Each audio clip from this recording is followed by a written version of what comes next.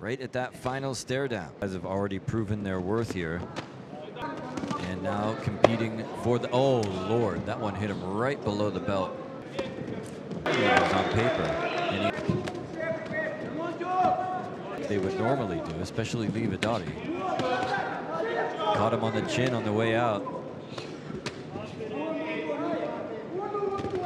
Nice defensive head work there. Ooh, it may have.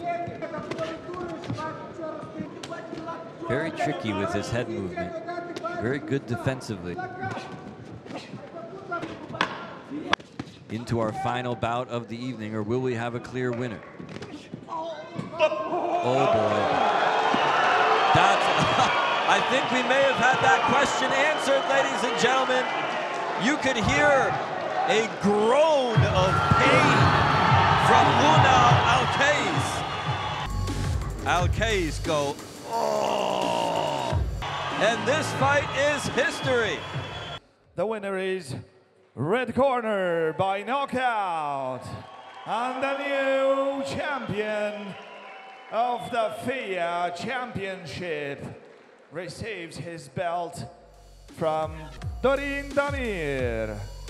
There he is, ladies and gentlemen, your new FEA World Welterweight Champion. And his name is Artiom Livadari.